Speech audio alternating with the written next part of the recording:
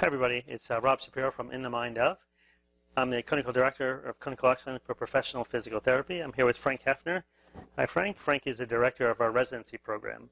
And Frank, we heard a lot about things called value-based care. Just want to kind of talk a little bit more about it and welcome you to our broadcast here. Tell me more about what is value-based care. So value-based healthcare, it's a term you'll see being thrown around now. What it really means, value-based healthcare. So what you're really looking at are patient outcomes, and is one side of it, and the other side is the overall cost. What's going on now, throughout the country is healthcare costs a lot, and there's a lot of expense tied to it. So value-based healthcare is really about getting the most for your money. So trying to get the best patient outcomes and at an overall lower cost. All right, so it's looking at, if you're looking at, let's say, heart disease or diabetes, or for us, looking at total knee replacements, if you look throughout the country in different regions, different services or treatments are being given to patients. There's a lot of variation in what's out there. And then if you look at the overall patient outcomes, are there any differences? And a lot of times there's not. And sometimes certain treatments can be given and the cost is very extensive with those. And they're not getting any better patient outcomes at the end of the day. So value-based healthcare is looking at getting the best patient outcomes at an overall lower cost and kind of implementing that across the board. All right, what are the questions? Does that mean, does everybody have to be the same? That's the big question. I've been doing this for 30 years per se, and do I have to be the same as the person coming out? How do we determine what I should be doing? For the providers, as far as as physical therapy, no, it's not like you have to be the same. What it means is we're looking at the bar. What we're measuring, the bar is looking at patient outcomes, right? If you're doing something and you're treating patients a certain way and I'm treating patients a certain way, if our patient outcomes are the same and we're getting the same solid patient outcomes, then that's okay.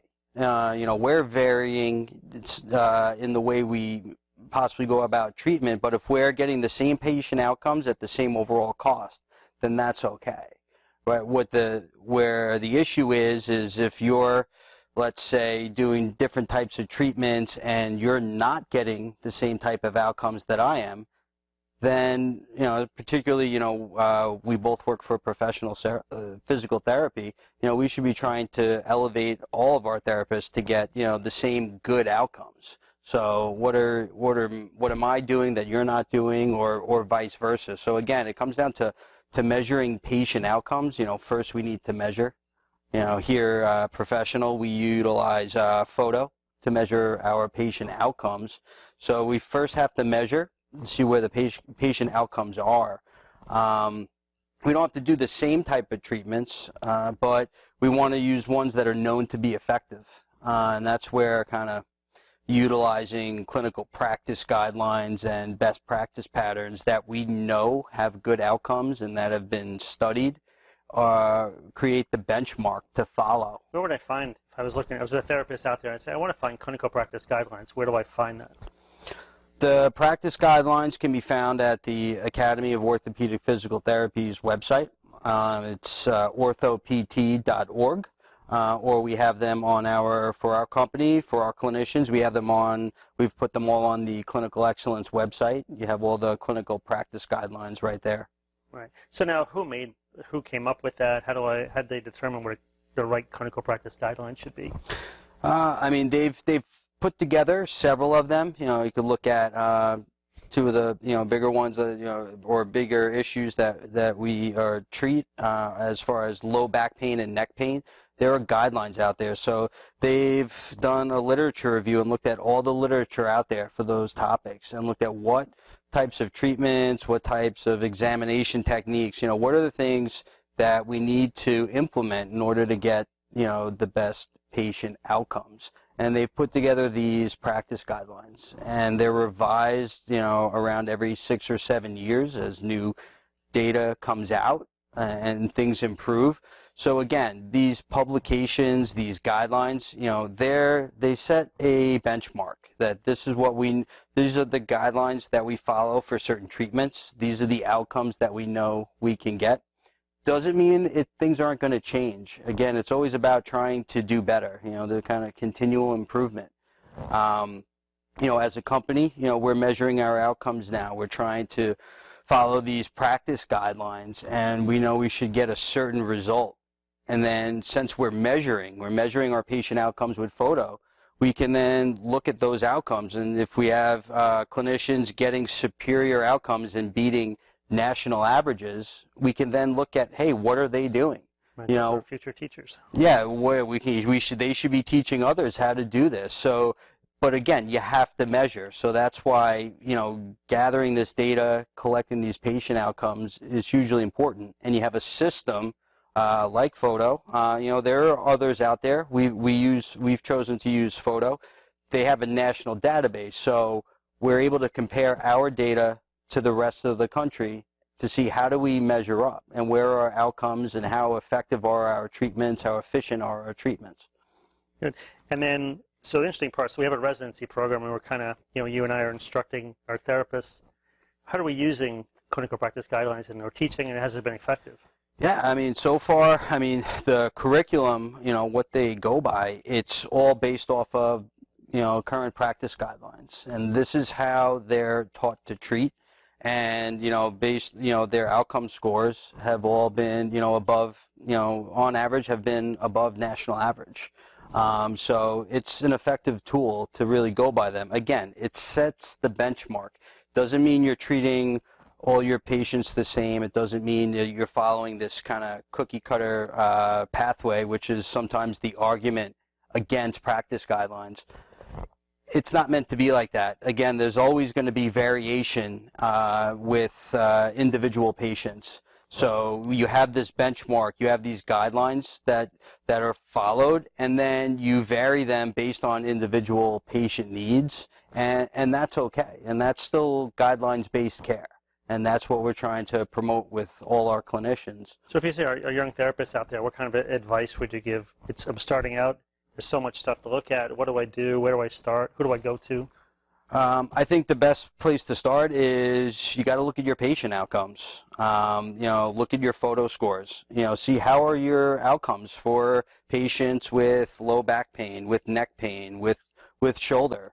And see what are your actual outcomes. That gives you a place to start. Again, if you're not measuring and you're not looking, you don't really have a frame of reference. So, we have this system where you can then go in and look and see how are your patient outcomes. And so if, let's say, you go in and you say, wow, all my, my outcomes with low back pain is really poor. Well, then that's something that you should, work to improve. And, by, you looking over practice guidelines, see how you can implement different strategies with your treatments. That's going to, improve your overall patient outcomes. And that's the goal.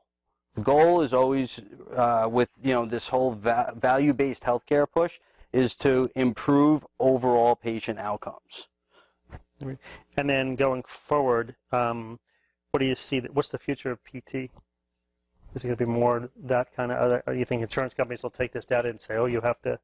I think the insurance. It's already happening. You have certain private insurance companies starting to look at this outcomes data. Again, look at it from the payer's perspective. They want to pay. They want to get a good value for the money they're paying out. So they're going to want to see, are these clinicians getting good patient outcomes? Are they be able to get patients better and get them better faster and save these payers money? So they're looking at this data, and Medicare is involved now too with MIPS. So the patient outcomes data is becoming more and more important, and it's now getting implemented, and it's now affecting our reimbursement. And I think going forward, you're going to see that more and more. Where you look at this aggregate data. Again, professional physical therapy. Almost 200 clinics. Almost 800 clinicians. That's a lot of data. So overall, how are we doing? How are our patient outcomes? Payers are going to start looking at that and currently are looking at that. Frank, there's a term I keep hearing. I don't quite get it. What's unwarranted clinical variation? What does that mean? So unwarranted variation in clinical practice. So kind of like some of the things we were mentioning, some of these variations between clinicians in their treatment methodology. So what makes something unwarranted? Rob, you and I could vary in the way we go about treating, a similar patient, but as long as we're getting the same patient outcomes, then that's okay, and that's not unwarranted. What makes things unwarranted is you and I treating a similar type of patient differently, and then you're getting different kinds of patient outcomes. So we have these practice guidelines that we follow. Again, those are the benchmark and the baseline on which to build upon. So we have these guidelines that we're supposed to be following and to help guide our treatments, and varying from them is okay. Again, you're going to vary from them based on individual patient needs, perspectives, and things that the patient wants. But if you're varying from them and not getting good patient outcomes, that's when it becomes unwarranted. So that's that whole concept. So really the idea behind that is you want to cut down on this unwarranted variation and retain variations that are due to, the individual patients, but unwarranted variation between what you're doing differently and what I'm doing differently, and that results in kind of different patient outcomes or different total costs for treatment. That's the variation that's unwarranted, and that's the variation that we're trying to cut down on. What have we done? I know the residents have been, pretty actively involved in trying to work on value-based care, et cetera, and we're doing some other things with the residents. What else have they been involved with this?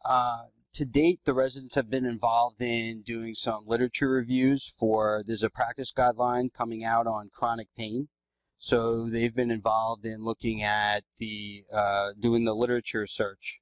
So these are big projects involving 40, 50 people volunteering to kind of look through the literature and grade it, and then take that evidence, and that's what becomes a practice guideline. So our residents last year were involved in going through the literature to kind of find acceptable studies to then be included in the review. We're also in the process we've applied for a grant with the AOPT.